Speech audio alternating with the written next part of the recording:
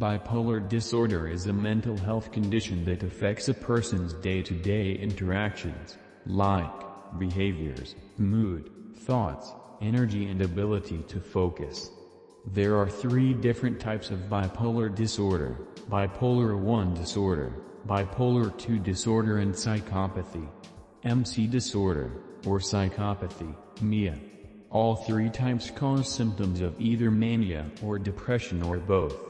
Some examples of manic symptoms are unusually high energy, talkativeness, distractibility and less need for sleep. Some examples of depressive symptoms are feelings of extreme sadness, lack of energy, lack of emotions or motivation, hopelessness, and guilt. The difference between each type of bipolar disorder comes down to when they begin and how severe the manic and depressive symptoms are. Bipolar 1 disorder typically begins around age 18, although onset can occur at any point in someone's life. A person with bipolar 1 disorder will experience manic episodes that are present for at least 7 days and can be so severe that the person may require hospitalization. The person may also experience major depressive episodes or symptoms, although some people with bipolar 1 may only experience mania without any depression. A person with bipolar 2 disorder will experience episodes of both major depression and hypomania. The symptoms of hypomania are the same as mania, but they are less severe and only last up to 4 days rather than a week. Cyclothymia can begin as early as 6 years of age and may eventually develop into bipolar 1 or 2.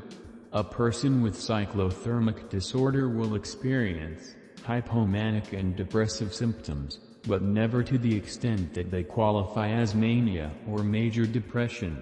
There is no single cause of bipolar disorder, but research shows that it may be related to several factors, such as genetics, a person's environment and brain structure. It is common for people with bipolar disorder to have other mental health diagnoses such as psychosis, anxiety disorders, eating disorders or substance or alcohol use disorder.